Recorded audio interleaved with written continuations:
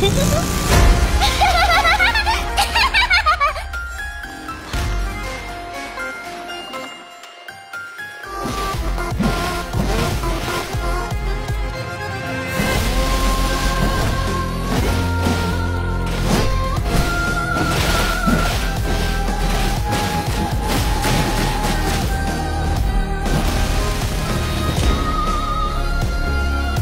红月为誓，此生永不分离。别害怕，月下是不会伤害你的。对于这个心思单纯至极的少女而言，那个第一次朝她伸出手的人类，成为了她生命中最重要的光，也就是舰长。吸血鬼不信神，也不信命运，但像这样出现在我面前的你，一定是我遇到过的最大的奇迹。我们就在想，他即将要与重要的人重逢的时候，他又会怎样打扮自己呢？月下给我的感觉是一位只要为了舰长就能做任何事，便会把自己最美好的一面都展现给舰长的吸血鬼美少女。所以在设计的时候，我们把这种浓烈的情感具象化到了哥特风礼服的设计上。带有吸血鬼元素的装饰，映衬自己红色眼眸的宝石耳坠和胸前绽放的红色玫瑰，都能体现月下浪漫的小心思。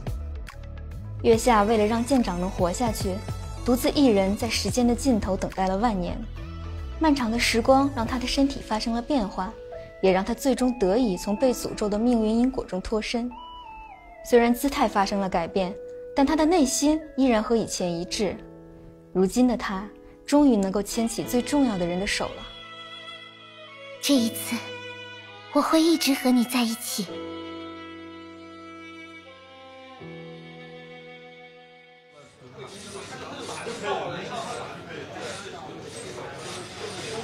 月下身上的吸血鬼狂暴化特质依然没有消失，只不过他现在已经能很好的控制住自己。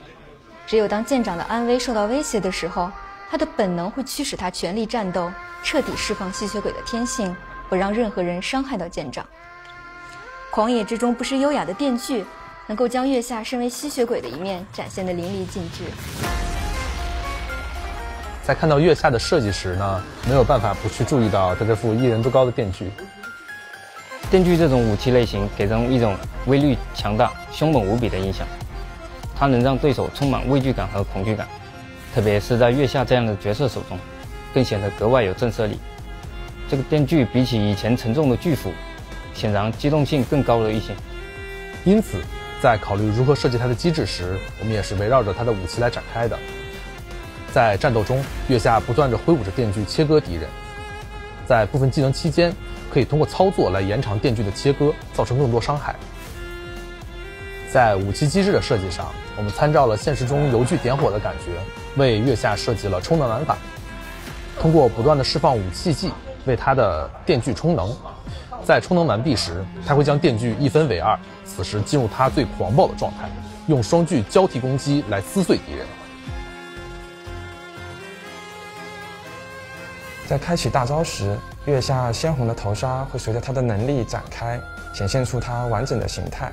所以我们将头纱放到了他最重要的表现中，而这之后的画面是在最初看到月下时就涌现在我脑海里的。在一轮红月的映衬下，在坐落着哥特古堡的密林间，少女用手中的武器撕开所有挡在她面前的一切。尖锐嘈杂的电锯声会将一切威胁到她的愿望的事物切割成甜蜜的礼物。我会亲手开辟我们的幸福。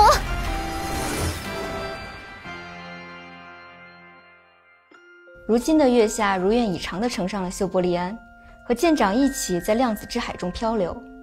这艘船上很热闹，每当有人想要和舰长独处的时候，总是会遭遇各种不明原因的意外干扰，可能这就是不可抗力吧。舰上的大家都是相亲相爱的好伙伴，只是偶尔也会摩擦出一点针锋相对的小火花。月下虽然身高变高了，但精神面没有太多改变，有时候还是会做出孩子气的举动。比如每当说不过某些人的时候，他就会故意俯下身看着对方，从气势上盖过他。他有时会为自己的身高更接近舰长而暗自窃喜，有时也会为某些人和舰长下自己看不懂的棋局暗自生气，什么情绪变化都写在脸上，非常好懂，也非常好哄。相信有他们在，修伯利安的旅程一定充满欢声笑语。他们和舰长的故事依然在量子之海中继续谱写。和我共舞一曲好吗？就在这里，就在此刻。